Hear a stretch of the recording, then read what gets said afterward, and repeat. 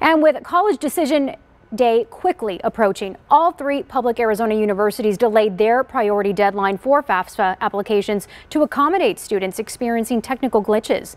The U.S. Department of Education rolled out a new simplified version of FAFSA forms for the 2024-2025 school year, but issues still are clogging the system, making the application a headache for families.